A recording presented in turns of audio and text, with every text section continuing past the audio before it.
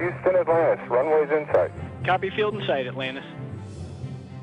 NASA's Kennedy Space Center in Florida and Edwards Air Force Base in California are well-known landing sites for the Space Shuttle fleet. But the agency has a roster of runways around the globe that could host a shuttle in an emergency. Long before a shuttle crew spots its intended landing target, mission controllers are closely monitoring the spacecraft, the crew, and the weather at several landing sites before issuing a go for deorbit burn.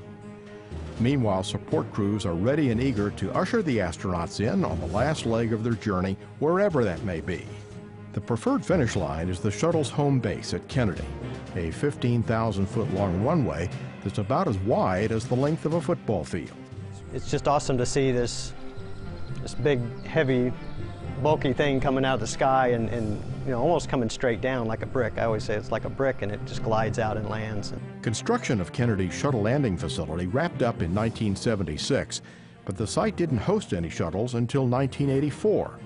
From the first shuttle mission in 1981, the primary landing site was Edwards Air Force Base, adjacent to NASA's Dryden Flight Research Center in California.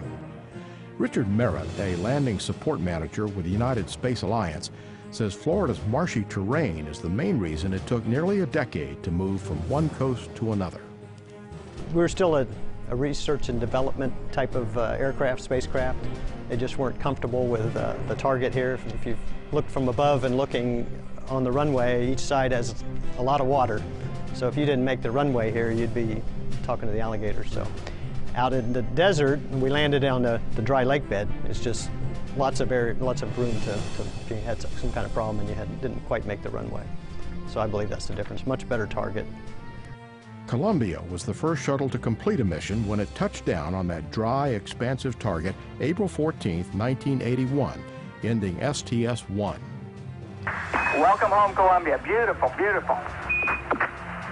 You'll have to take it up the hangar, Joe. We're going to dust it off first. As NASA's backup site today, mainly because of Florida's often finicky weather, Edwards has welcomed home more than 50 shuttle crews. The main difference in landing a shuttle at Kennedy and Edwards is all in the processing.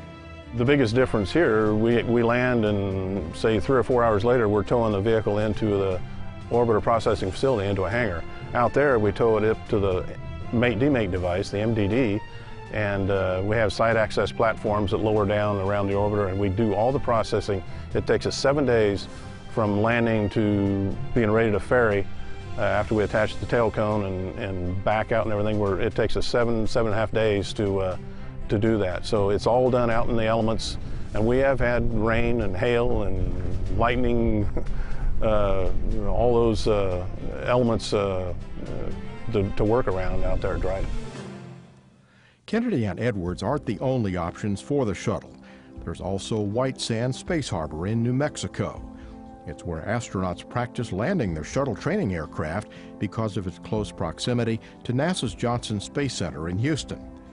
It's only been called upon one time to host a real shuttle landing, though, Columbia on the STS-3 mission on March 30th, 1982. Merritt says it was tough to process the shuttle in the gypsum-filled desert, and there's a reason it's called White Sands. Parts of it looks like a moon with the dunes. It's just pure white.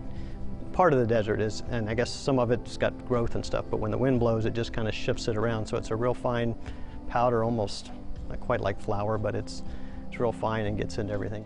After that first and only landing, NASA chose to relocate the processing turnaround area to minimize the wind. The end of a mission is not the only time NASA focuses on a landing site. If a shuttle were to encounter a problem during launch or entry, it could return to a transoceanic abort landing site, also called a TAL site. There are 2 in Spain and 1 in southern France. Other countries that once hosted TAL sites include the Republic of the Gambia, Senegal, and Morocco. This reminds me of the site we used to have in Bangalore, Morocco. It was a landing strip out in the middle of the desert with a tower and very little else. And we built a building there, and we used that for missions all the way up until the early 2000s when we closed that site and opened up Istres, France.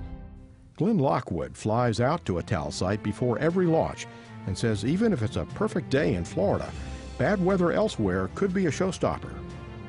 Our number one concern here is safety. The site needs to be ready to support an orbiter landing for every launch. That's why we augment 3 TAL sites, because weather sometimes eliminates 1, perhaps 2 sites, sometimes all 3 TAL sites. If all 3 TAL sites are down because of weather, then we cannot launch. In the Space Shuttle program's nearly 30-year history, a TAL site has never been needed, but that doesn't change the intensity of preparations for the team. Columbia is in the roll. We've got a fuel cell PH number 1. Roger roll, Columbia, we're looking at.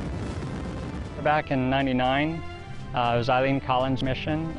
She was commander at that time, and we had some technical problem with the vehicle upon launch, and so we were concerned that we might be needed, but we weren't, thankfully. We've never been used, and of course everybody, when we go over there, we are basically programmed to be ready, but we are all hoping that we will not be needed.